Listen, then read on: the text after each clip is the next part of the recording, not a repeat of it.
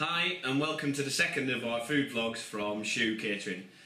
We're here today in my house because I want to talk about what we're going to do with the food left on your plate from your Sunday roast. We had some food left over. Here it is, the actual food.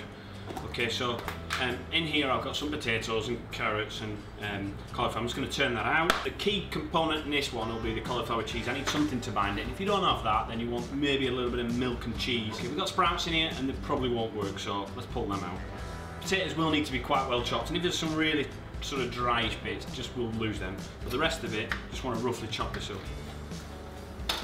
Okay, so what I want to do now is just mash this up. And again, like I've talked about before, the best tool in the kitchen is your hands, as long as they're clean.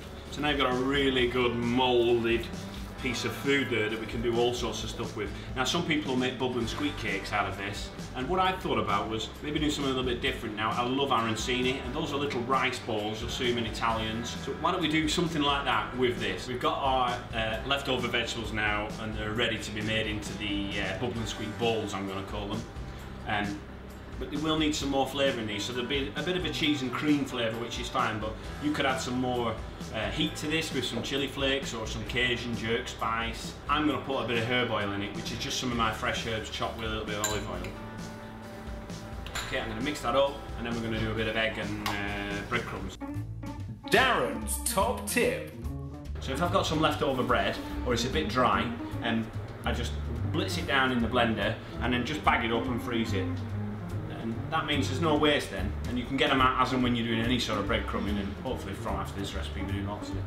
And I'll just give that a microwave now, just on its low heat for about a minute, and it all softens up. Darren's top tip. I'm going to make these quite small now, a little bit smaller than say a ping pong ball, because the breadcrumbs and the eggs will add another layer to it.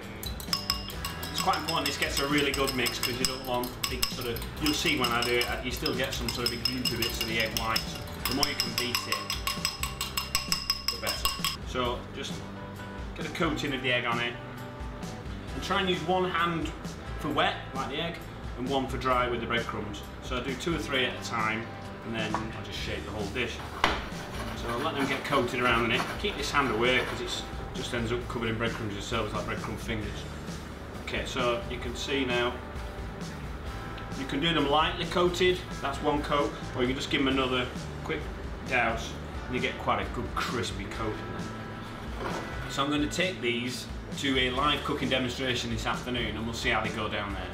So the easiest way to cook your bubble and squeak balls is in your little fryer at home if you have one, but if not, you can do it in a pan like I am here, so about 1.5 inches of cooking oil, nice and hot.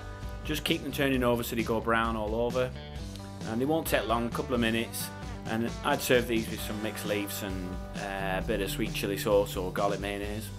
And as I said, people just won't believe this was the leftover roast tea from the day before. Okay, so the other part of the roast that we had left over was a little piece of the beef left. What I'm going to do with that is I'm going to break it up, and we're going to use that for like pulled meat, so you could put it in a burger, or you could put it into a wrap, and that's what we'll do today. So I've got the end piece of the beef, this is beef brisket. I'm just going to slice it roughly.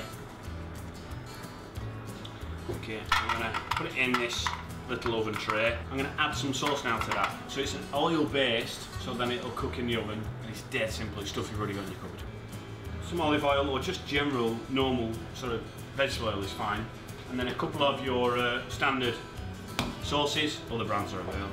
I don't measure it out, but we're talking around about 3 parts the amount of ketchup, 1 part brown sauce, and that gives us a barbecue sauce. And this is great if it's got a bit of spice in it as well, so a little bit of chilli, and you could put a bit of Henderson's in there, or the Imperins if you're not from Sheffield. And you'll see it goes glassy because of the olive oil. And that's it, simple as that. So we put that in the beef. You might find if you're doing this with pork, you wouldn't need the olive oil really, because you've got a lot of natural oil and fat in the pork itself, but not in brisket. We haven't. We're not in this piece anyway. I'll tin foil that.